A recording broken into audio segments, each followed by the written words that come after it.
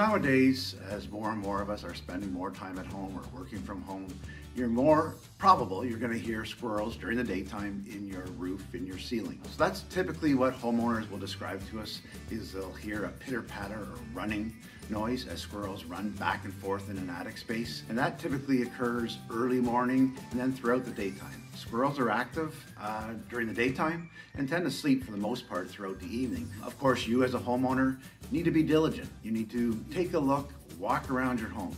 See if you're seeing evidence of squirrels.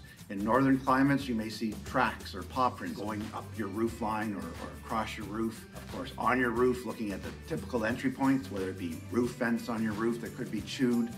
You could see a nice hole where they've chewed through that. The fascia board, that's the board the eaves trough is attached to. There may be some chewing or gnawing on that board as the squirrels chew their way into your attic space. Go up into the attic, you may see trails in the insulation. You may even be lucky and catch a squirrel running around in an attic space, but that doesn't happen too frequently. You could see chewing on electrical wiring, which of course is a real fire hazard. Chewing on support joists. Squirrels are rodents, so just like a beaver, which is a rodent, their teeth are constantly growing. And to keep those teeth at proper length, they need to chew, and they chew for recreation. So, noticing any damage like that when you're in the attic space is a good sign as well.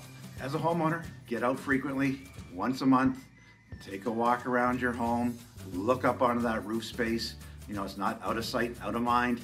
Take a look up there, especially as we get into the mating season, January, February, because once they start mating, 45 days later is the onset of babies.